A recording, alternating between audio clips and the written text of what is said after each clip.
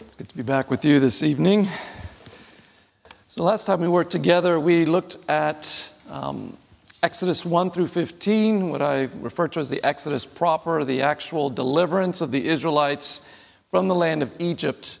And we looked at the major theme of that whole deliverance being the knowledge of Yahweh, where He revealed Himself through mighty signs and wonders. And we particularly considered a twofold revelation through all that the Lord did in delivering His people out of Israel.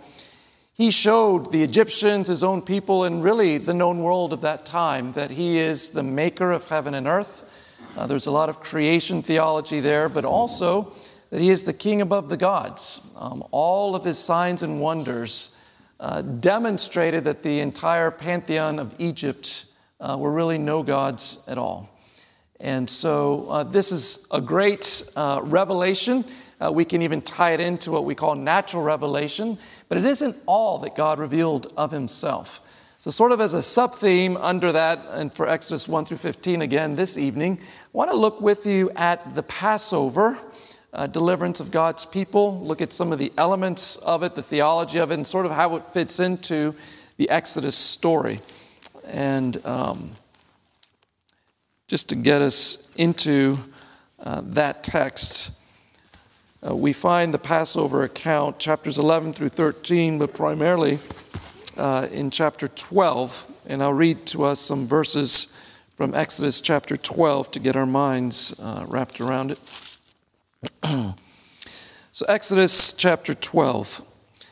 Now the Lord spoke to Moses and Aaron in the land of Egypt, saying, "This month shall be your beginning of months. It shall be the first month of the year to you.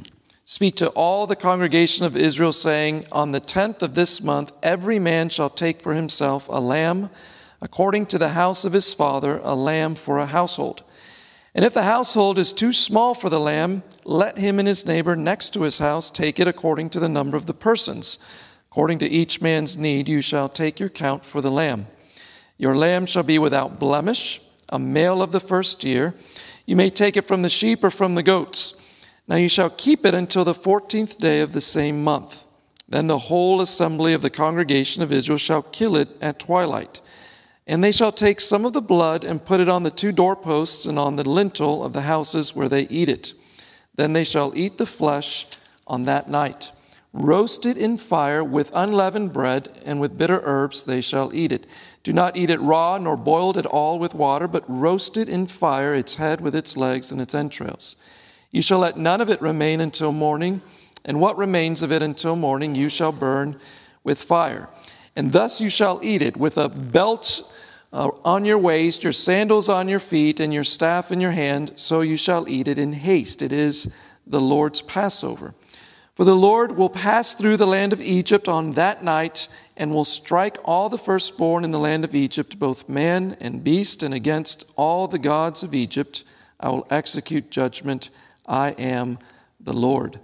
Now the blood shall be a sign for you on the houses where you are. When I see the blood, I will pass over you, and the plague shall not be on you to destroy you when I strike the land of Egypt. So this day shall be to you a memorial, and you shall keep it as a feast to the Lord. Throughout your generations you shall keep it as a feast by an everlasting ordinances." And it goes on, and there are some very important instructions that we haven't read, such as you're not to allow any of the bones of this lamb to be broken while you're preparing it, etc. For our purposes tonight, I want to look at how the Passover functions within the story of the Exodus out of Egypt. And to get there, I want to basically look at two major aspects. First, the elements of the Passover sacrifice and the theology that goes with that. Then once we have the theology of Passover, then to look at the role that it plays within the story, within the deliverance. So there are basically 3 elements of the Passover sacrifice that I want to bring out tonight. Now you could, depending on how detailed you want to be, tease it out to a lot more than these 3. But these are 3 basic elements. First, there's the slaying of the young lamb or the goat, and we'll see that that has to do with the idea of ransom. Secondly, there is the smearing of the blood on the doorposts, and we'll look at how that has to do with the idea of purification. And then thirdly, there's also great emphasis put on the eating of the lamb. There's a lot of instructions about that, and we'll see that that has to do with the notion of consecration. So ransom, purification, consecration. I'll just touch on each of these three for a moment before we move on to the role of the Passover within the story. So the first one is the slaying of the lamb or goat and how that deals with the idea of ransoming. And we begin simply by noting that if a family did not slay this young lamb or goat in place of the firstborn son, that the Israelite firstborn son would have been slain by Yahweh just as much as all those in the Egyptian households. So we have the notion here very clearly of substitution, of ransoming from death. And this is emphasized all the more when we realize that for the other signs and wonders, the other plagues, God made a distinction by not allowing that plague to even come near his people. So it might be dark over the land of Egypt. It'll be light over the Israelites living in Goshen. In this case, however, he brings judgment upon all the land of Egypt, including where the Israelites are. Nevertheless, he declares, I am making a distinction. And what is that distinction? The distinction is that God's people have the revelation from God about how to escape. To my mind, this sort of feeds into what Paul is saying in the book of Romans. Remember when he asked that question, there's so many Jews that don't believe in Christ, and he says, is it still profitable for someone to be circumcised, that is, to be a Jew? And he says, by all means, it's profitable. Why? Chiefly because of the oracles of God. Now, if an Israelite household decided not to believe God's revelation of escape, what would have happened? If they didn't obey it, well, their firstborn son would have been slain. But the follow-up question is, whose fault would that be then? In other words, is there anything amiss with the Word of God? And I think Paul is making this point again in Romans. He's saying that God's Word did not fail. But if God's own people reject His Word, then they have themselves to blame. And so this is the idea, is He makes a distinction because He gives His Word to His people. Paul says that's the chief blessing of being circumcised, being a Jew, being one of God's people, is to have the oracles of God. And just the fact that you and I have God's Word, we have the way of escape, is amazing. It is a grace of God in itself. It is a distinction. There are children growing up all around the world who have never heard the name Christ in their language, who have never been given this way of escape from the judgment of God, and yet His people are given to it. And so we have the lamb given by God to His people, and God gives His people the lamb as a substitute for their firstborn son. Now, the firstborn son represents the whole household.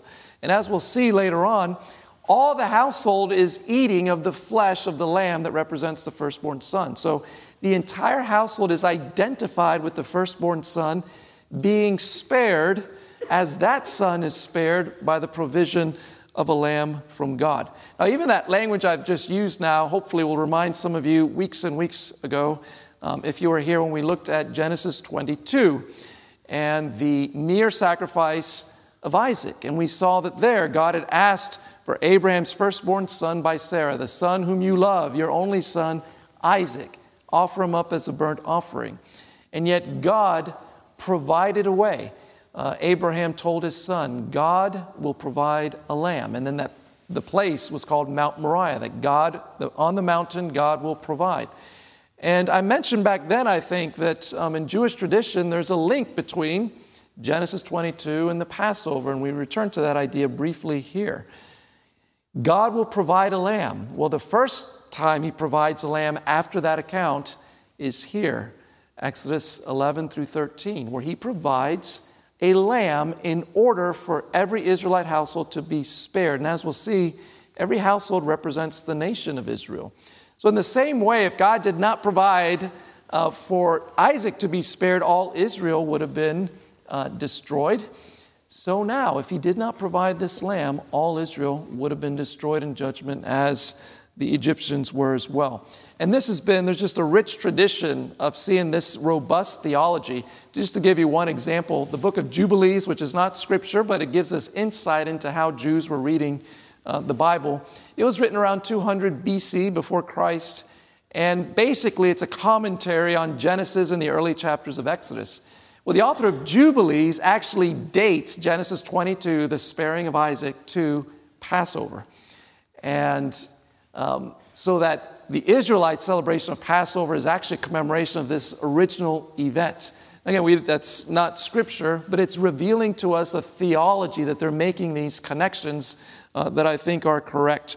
And so when that lamb is slain in place of the firstborn son, that son is being ransomed from death, and that son represents the ransoming of the whole household from death. So a lot of times you'll read that the Exodus is about God delivering his people, redeeming them from bondage, and that of course is true, but it doesn't go far enough. It's not just redeeming them from slavery, but this last great sign shows that God is redeeming his people from death itself, and we'll come back to that.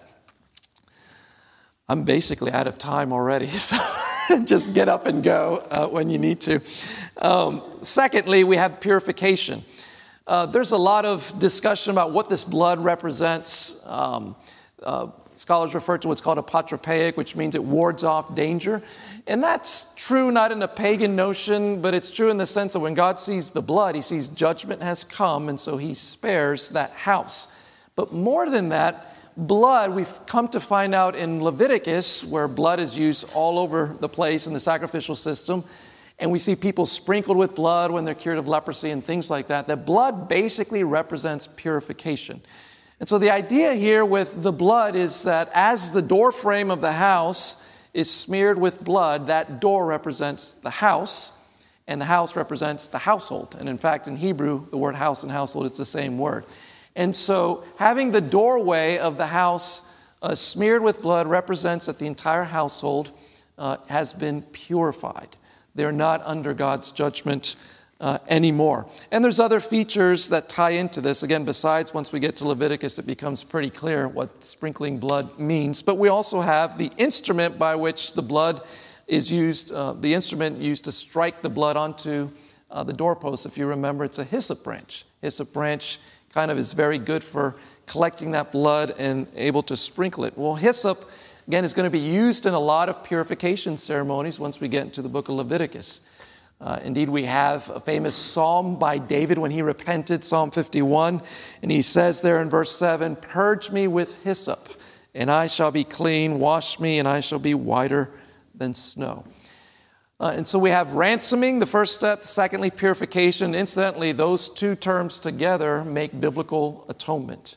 To be ransomed from death, purified from the guilt and stain of sin is what it takes for us to be reconciled to God at one. It's a picture of atonement.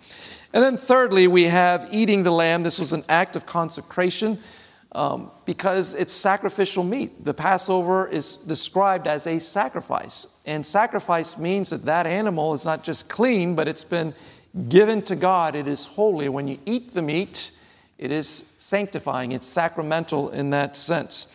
And so we have a bunch of elements in the instruction, some of which we read, that would point to the fact that this is a sacrifice.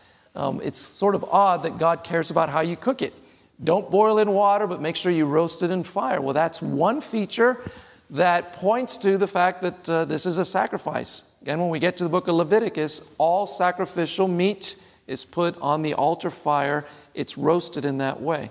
But also, what do you do with the leftovers? We hear that you got to burn it up the next day. You don't let it sit. And again, that's going to be very familiar legislation when we get to the book of Leviticus for the offal and things that are left from sacrifices. Because it's holy, you don't just leave it sitting around. One of the ways you just ensure that it's not used profanely is by getting rid of it, by burning it up. And so all of these laws apply to this sacrifice, and that lets us know that this sacrificial meat, again, is holy. It's designated a sacrifice. And God's people here are all in a manner being portrayed as priestly. They're making a sacrifice, they're partaking of the meat, they're being set aside by God. And so one scholar refers to not only this third element, but all of them put together as the consecration of Israel, getting them ready to enter into covenant with Yahweh at Sinai. In fact, what's very interesting is these three elements are very familiar. They resonate. There's many parallels with the actual ordination of the priesthood of Aaron's house that we read about in Exodus 29 and Leviticus 8. So when the priesthood is going to be set aside and ordained to service, we find that there's going to be the slaying for the sacrifice, there's going to be the smearing of blood, and there's going to be the eating of holy meat. So that, again, one evangelical scholar talks about the Passover rituals being the preliminary step for Israel to become a royal priesthood and a holy nation. They're being portrayed in many ways as a priestly people. So that's part of the theology of the Passover by looking at these elements. It's setting God's people aside. It's not only delivering them, but it's sanctifying them. It's atoning for them. It's ransoming them from the very judgment of God that's going to visit Egypt. Now then, the second question we wanted to answer is, how does this Passover ceremony fit into the broader story of the Exodus? In short, and what I'm going to try to convince you of in the next several minutes is simply this, that the Exodus is the Passover and the Passover is the Exodus. There's a lot of things that happen with the deliverance of Israel out of Egypt, but this is the defining moment. This is the defining event. So take some examples of how God makes this clear. For one, God says, we read it there at the beginning of Exodus 12, this is now, from now on, the first month of your life, of your liturgical year. Everything starts here. Everything before this is forgotten, left behind. This is the new beginning, and that's Passover. Secondly, we see the legislation for the Passover ceremony for the generations to come.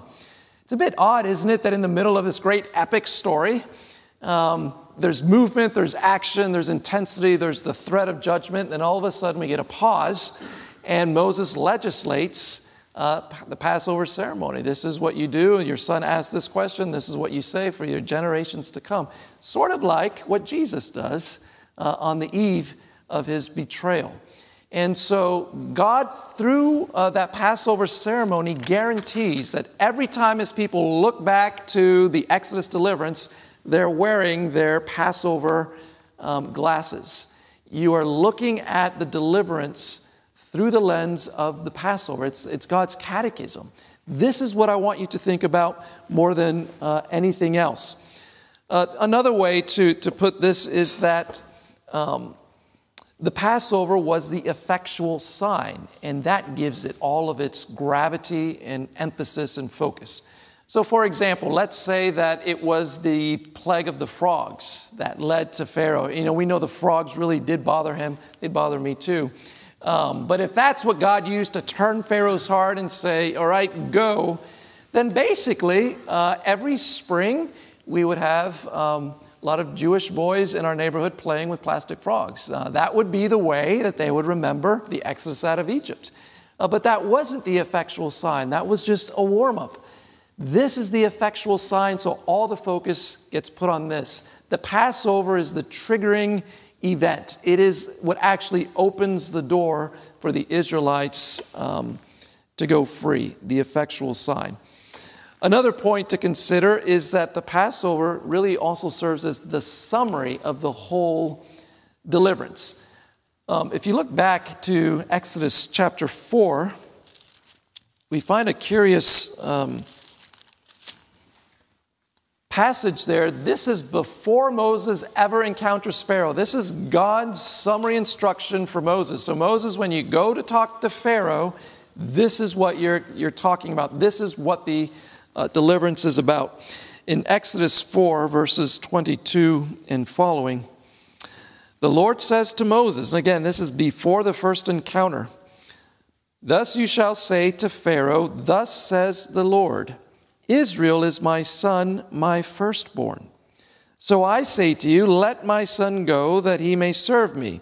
But if you refuse to let him go, indeed, I will kill your son, your firstborn son." So that clearly is a foreshadowing of the Passover. So think about with me, Passover is chapters 11 through 13. Then what happens in 14? They cross the sea, so they're free. So 11 through 13 is the end of the plagues. Chapter 4 is before the beginning of the plagues. This is what we call literary bookends. Passover in Exodus 4, Passover 11 through 13. And what that does is it serves as a frame, lets us know everything in between is really summarized by this main event. This is the main issue. God is saying, you are abusing my firstborn son. You won't let him go to worship me. If you don't, I'm going to end up killing your firstborn son. And that's precisely what God does. Now, if you think with me a little bit further, then we got these bookends, chapter 4 through 13. We can actually spread them a little bit wider, because what did Pharaoh command in the end of chapter 1? That brings us also into chapter 2. Remember, it was the last of his great attempts to destroy and minimize the Israelites as a nation. He says, the last verses of chapter 1, cast every Hebrew son who's born into the Nile. And so he is already attacking God's firstborn son. This is the seed of the serpent attacking the seed of the woman. Well, what happens in chapter 14? Chapter 14, God's people are delivered through the seas, but what happens to the whole Egyptian host? They are drowned in the sea, and then we get the song in chapter 15. And the song in chapter 15 actually explains what just happened in 14 by saying that it was God casting the Egyptian host into the sea. Our mainstream scholar friends here say, there must be two different traditions. Chapter 14, the chariots are running into the sea and they're being submerged. And now in chapter 15, we got this picture of God casting them into the sea. And they go with two different traditions, two different theologies, and it's really nonsense. The song gives us the theology of what happened providentially. And that song, when it says God is casting them into the sea, is actually reminding us of chapter 1. Pharaoh was casting the Hebrew sons into the river, and this is that poetic justice. God is now casting them into the sea.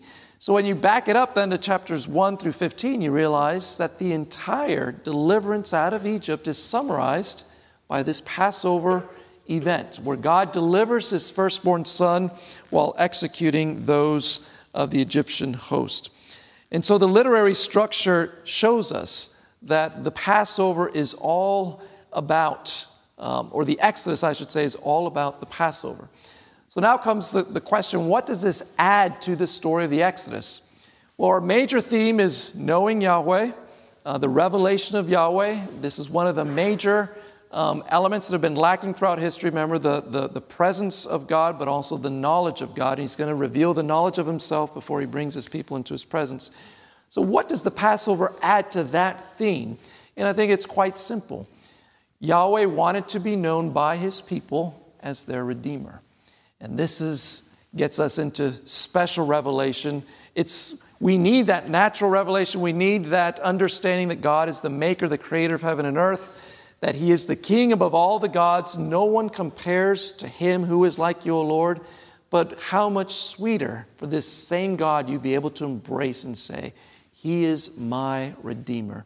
This is the one who delivered me from death through the blood of the Lamb. He provided that Lamb that I may go free. He delivered me from bondage. He delivered me from death.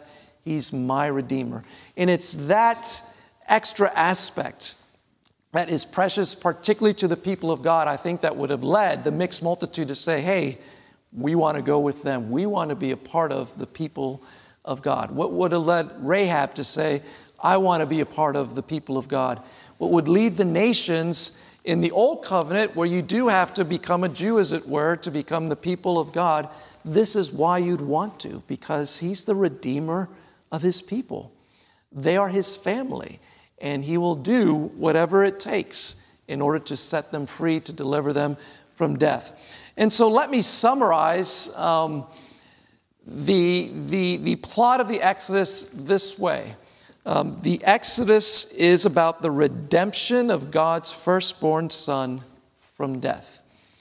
The redemption of God's firstborn son from death. So Israel is my son, my firstborn son, and they're going to be redeemed from death through the shed blood of the Lamb. But already we get a view into the new Exodus of the New Testament. The Passover is what opens the gate. So if the cross of Christ is the Passover, what's the new Exodus? It's the resurrection of Jesus Christ from the grave. Well, we wouldn't really use the word redemption for Jesus. He accomplished our redemption. Nevertheless, the scriptures talk about him being delivered from death. I mean, the irony is that in the new Exodus, it's God who wakes up to find his own firstborn son dead. And yet we know that the pangs of death could not contain him. So that even in the new Exodus, we have the deliverance of God's firstborn son from death. And as we are united to him by faith through the Holy Spirit, we experience our Exodus. We are united to that Passover and then united to his resurrection so that we are dead to the old age, alive to the new. Well, I introduced the concept of literary bookends. Let me just touch on literary bookends in the Gospel of John, and then I'll close this in prayer. So John in chapter 1, verse 29, introduces Jesus with these beautiful words, "Behold the Lamb of God who takes away the sin of the world." And once you've introduced a character by that picture, that's who he is for the rest of the story. And we get a bookend near the end of his gospel in chapter 19 when Jesus is crucified. John's gospel is the only one that mentions this event because he has the Passover theology in mind. When the soldiers came to break the bones of those who were on the cross, in order for them to suffocate and expire, they came to Jesus and he was already dead. So the soldiers did not have to break the bones of his leg. And John says this is to fulfill the Passover legislation that not one of his bones should be broken. So on the cross, John focuses our eyes on Jesus Christ as the Passover lamb who is slain. The firstborn son is not spared. He comes as the Passover lamb that we who partake of his flesh, as you will next Lord's Day, and identify ourselves with him, we will experience his deliverance from death, his resurrection. By dying with him, we also rise with him.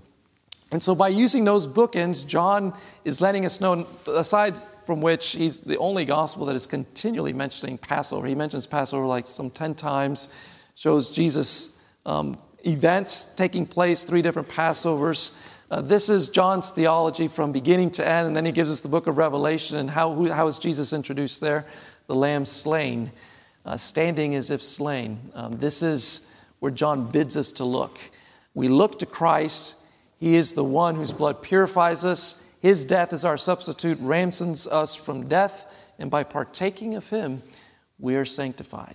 And so we praise God for providing. Ultimately, the lamb he provides is his own dear firstborn son. Let's pray. Our great God, how we thank you for the Lord Jesus Christ. We thank you that he loved us and laid down his life for us. We thank you that you loved us and did not spare him, but that you have ransomed us from your own judgment of death and hell, which we deserved. And you have given us the hope of eternal life and glory together with the Godhead, Father, Son, and Holy Spirit in a new creation. Lord, we pray that that would be our joy and our hope amidst the trials of this fleeting and dark age. We pray that the light of your people would shine as stars in the night, and we do pray, God, that you would revive your church and cause an awakening throughout the land here and throughout the ends of the earth, that our children's children would be able to delight in the Sabbath day without persecution or fear.